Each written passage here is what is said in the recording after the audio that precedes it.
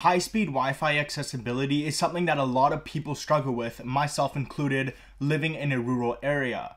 That being said, this video is going to be all about Wi-Fi, high-speed Wi-Fi accessibility in rural areas and around the world. And so, let's get into it. Alright, sup? Noah Best here, and as I said, today we're going to talk about high-speed Wi-Fi accessibility, especially in rural areas, but overall in all the world. Now, Wi-Fi is so fast right now. There's speeds like 10 gigabit Ethernet, all of this stuff. It is absolutely insane. But the thing is that people living in rural areas, such as myself living in the countryside, or whatever you want to call it, the accessibility to those speeds is nowhere to be found.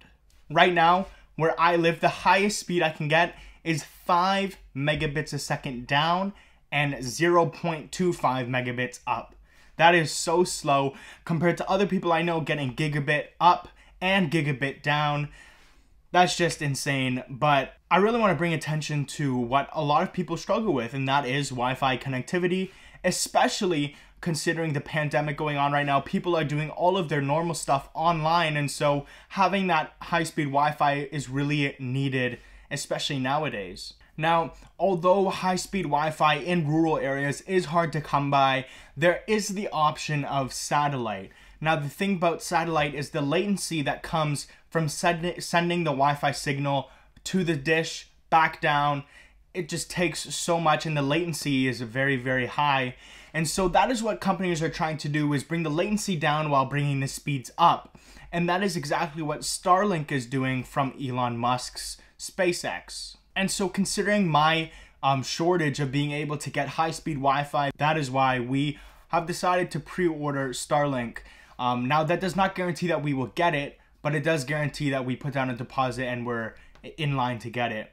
And so I just want to talk about all of the pros and cons that, and so I just want to talk about the effects that high-speed Wi-Fi accessibility, or lack thereof, has on people, especially people like myself living in rural areas, but also around the world.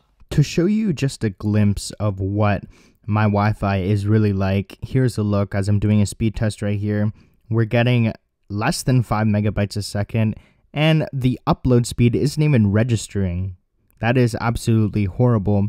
And as you can see right here, it just cut out and it doesn't even want to do the speed test anymore because of how bad our Wi-Fi actually is.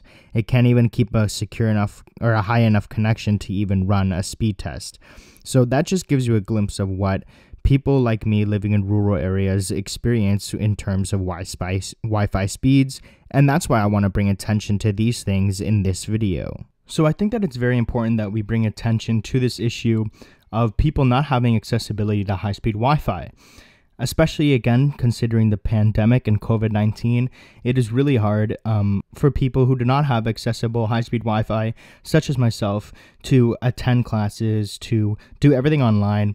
And so I really think that we need to come up with a solution for this. Wi-Fi, especially nowadays, is an essential thing, especially for me, because although I do have to do school and stuff, I also do run a YouTube channel, obviously, as you're watching this on my channel. And it takes me so long to upload videos that I can't get videos out as much often as I would like to. I try to get videos out every couple days, every 3 days around there, but I can't really because every time I try to, it takes around a day or 2 days to upload a video. That's crazy. The recent Rocket League video that I uploaded when I platinumed the Rocket League on my PS4, it took me around 2.5 days to upload.